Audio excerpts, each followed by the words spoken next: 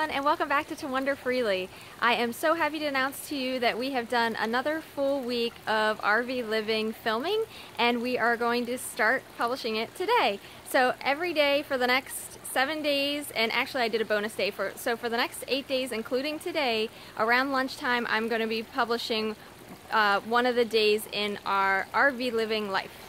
Also, I just wanted to say a very big thank you to Kevin, who wrote us an awesome theme song, and he performed it himself and got it all together. He's so very creative, and he wrote the song, and we put it on the end of each day, so you'll get to see that as well. And thank you again, Kevin. So we hope that you'll join us for the week. Check back each day around lunchtime for that day's video, and as always, thanks for watching.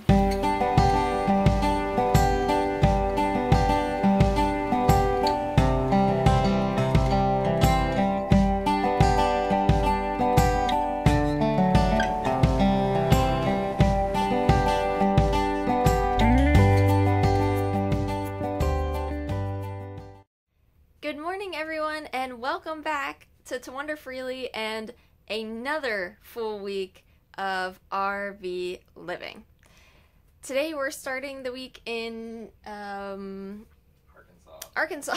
Forgot where we were.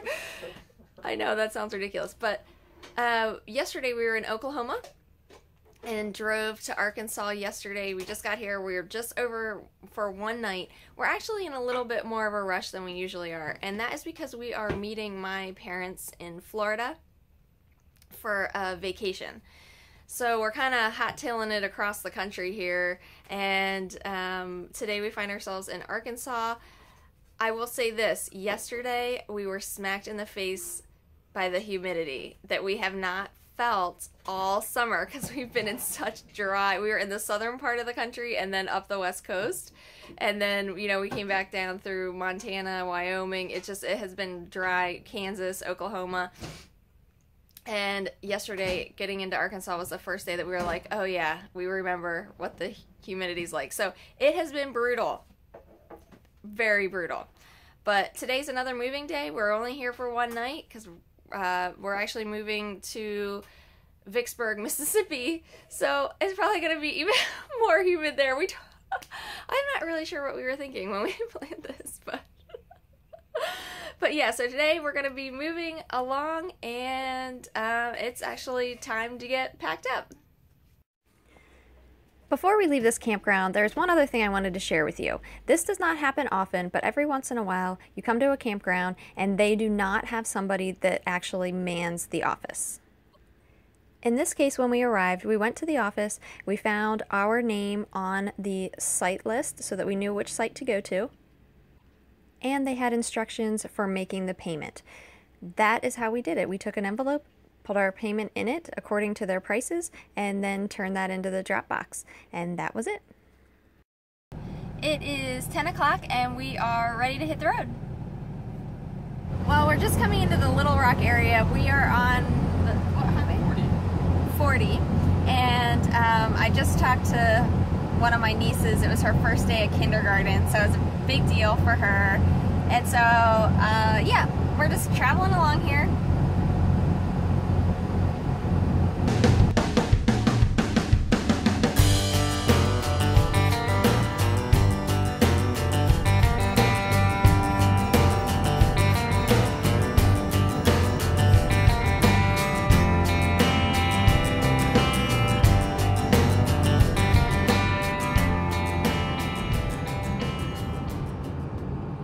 We are fueling up, and Chris does not like to use the truck lanes that much, but today we are. There he is. Chris, I was explaining that you don't like to use the truck lanes. Why is that? The truck lanes, you have to go inside to pay. Like, you can't just anywhere, like the commercial trucks can fill up.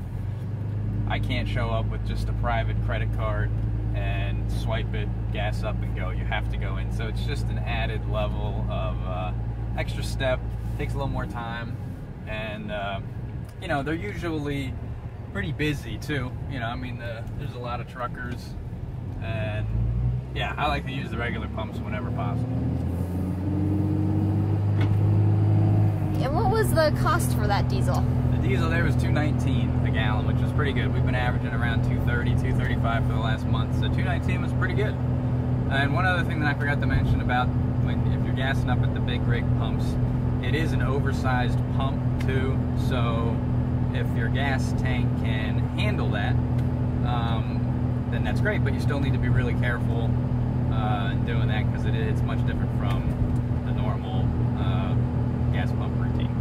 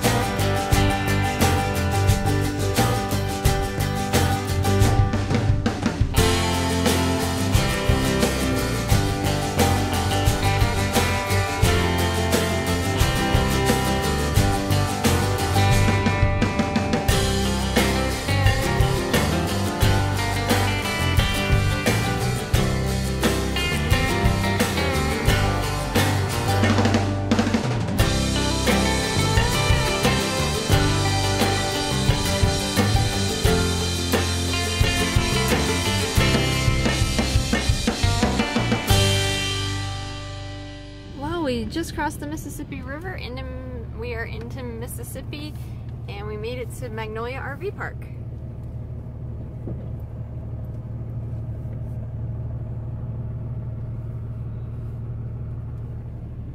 So we just checked in and oh, sorry. He's trying to park. We just checked in here, and honestly it was like one of those experiences where we both came out and we were like, wow, we were kind of like overwhelmed with what just happened. But I went up to get in the door and the door was locked, which isn't too unusual. Sometimes you can't, you know, like just like this morning, sometimes you can't, they're not there, but it said it was open, so it was just kind of weird. And then as I'm doing it, then somebody unlocks it from the inside, and we walk in and it's a guy with a really heavy accent that I could not place. His name's Tony. But it was dark in there. He had all the lights off, and then he had this bird that was out of its cage just kind of hanging out there staring at us, and a fish tank, and it was just one of those where you're like, a whole lot to take in all at one time. And so anyway, we're set up, and he had a 3% extra charge on if you wanted to use a credit card, and sometimes we do see that, so I wanted to note that for you. That is not very common, but every once in a while you'll come to a place where if you can pay cash, you'll get an even better deal, so keep that in mind as well. First, Chris plugged in the electric, and what's the temp in there? 92 degrees. Oh yeah. So yeah, we got that air conditioning cranking. Welcome to Mississippi. Yeah.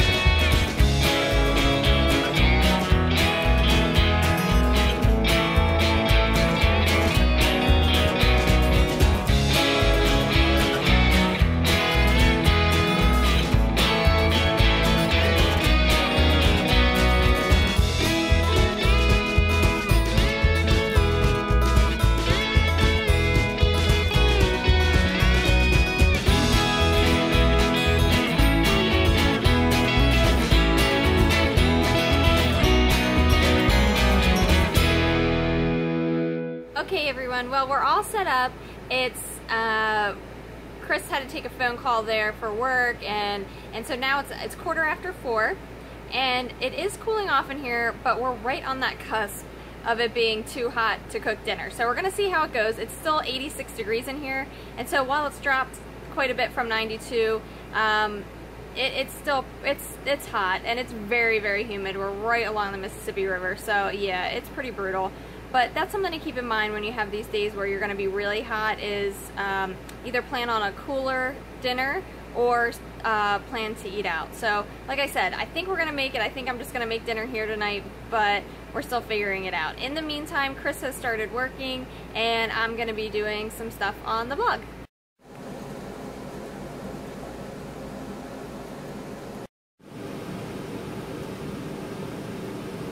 Okay, dinner is served. I decided to just make big salads to keep it nice and cool. So I have lettuce, some white beans, sunflower seeds, chicken, tomatoes, cucumbers, celery, avocado.